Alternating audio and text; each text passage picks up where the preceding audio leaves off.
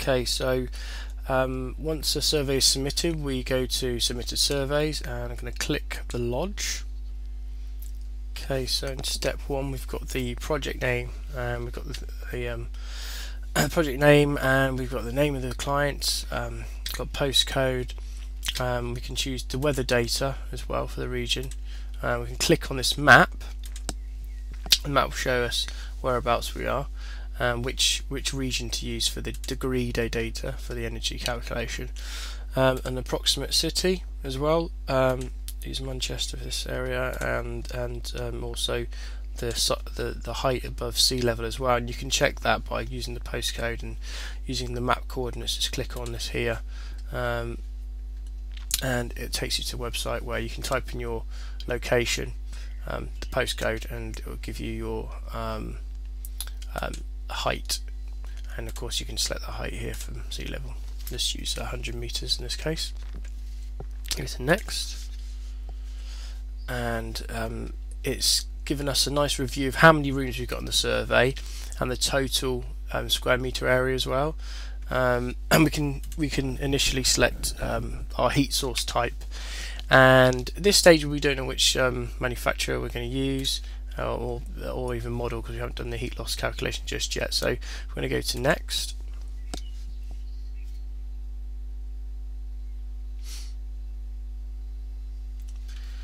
So the first thing we want to do is look at the reference here. We've got information required, which is the yellow ones, and the please define. So what we're going to do is click on the yellow ones first. So always start to the top left hand corner. So cinema, as you can say, cinema is pretty much like a living room, and the lower hall is a hall or landing.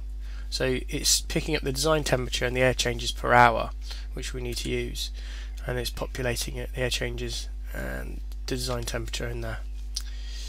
We go to dining room and living room, so it's a living room, and the link corridor, let's say that's a hall. Okay, and we've done all that. We go to next. Let's review all the results there. So we've got all the dimensions. Go to next. Master bedroom. So these are that was the room with the vaulted ceiling. And what we've got here is also the building materials populated from the survey with a U value already pre-calculated. And it looks like we missed out a internal wall specifying it, so that's not a problem whatsoever, because we can look up here and it says orange information required. So we just click on the orange cell and we search for plasterboard and studding, and go to OK, and then we can go to next.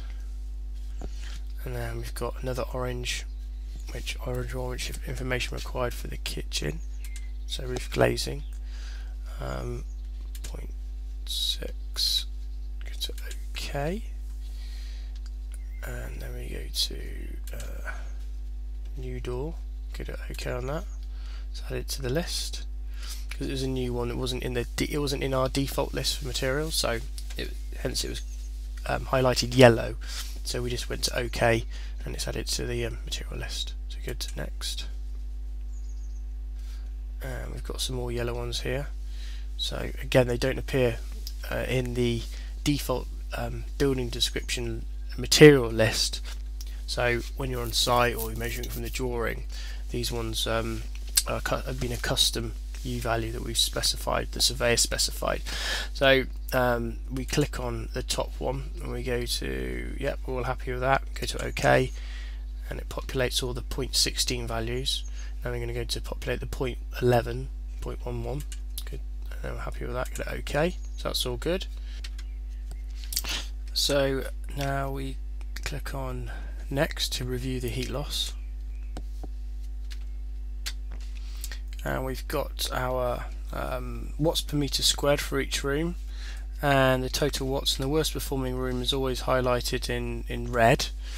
And down here we've got a summary of all our U values as well, for the floors, external walls, windows, party walls, internal floors. internal walls, roof, ceiling, and the temperatures below the room and the temperatures above the room. I haven't put in any exposed location for or intermittent heating for this particular project, but you can do it in step 3. You can add in exposed location. In order to proceed, we need to select the heat source type and model. So we can select any of these manufacturers. If the manufacturer you would like to use isn't in the list, then please tell me. And furthermore, as well, if you can't see the actual model in there as well, then email us and we will add it in as soon as possible.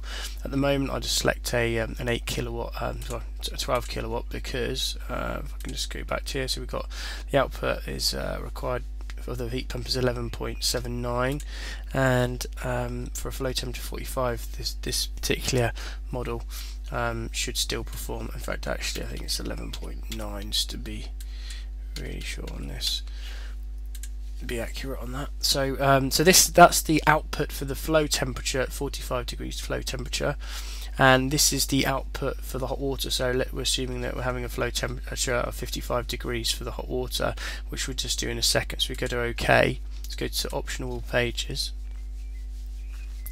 and so we can include various things in the report. And as we're going to click through, we know we won't need the bivalent design, we won't need fuel comparison, we won't need ground loop, because we're going to have an air source heat pump. So go to domestic hot water now, and for the number of bedrooms you've got, I think it's 5, and go to number of occupants per bedroom, and hot water flow temperature is 55, and so it's just done the calculation for us, so we're all happy with that. Go to emitters and performance,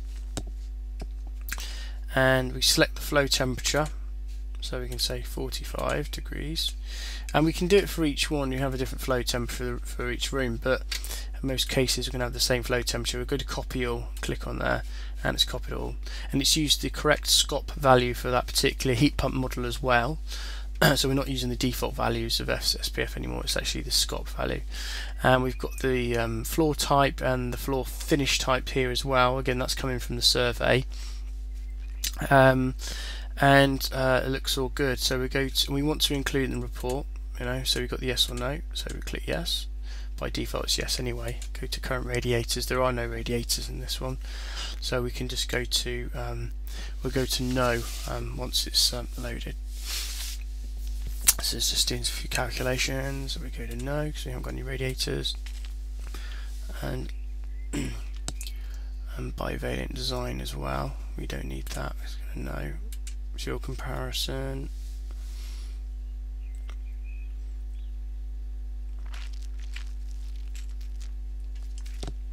so on the fuel comparison you can compare different types of fuel, and you can the blue cells you can change as well, but in this case we're not gonna use that, so it's going to no. Ground loop design, so it's an air source heat pump, so we don't need to do it. Go to no. Summary of results. So here's our summary results. So the heat source selected, the worst performing room, and we've got our energy for the year and also the running costs. So we go to save and review, and here are the MIS 2005 reference numbers on the left hand side and all the data there as well. So you go to dashboard, and we've completed it.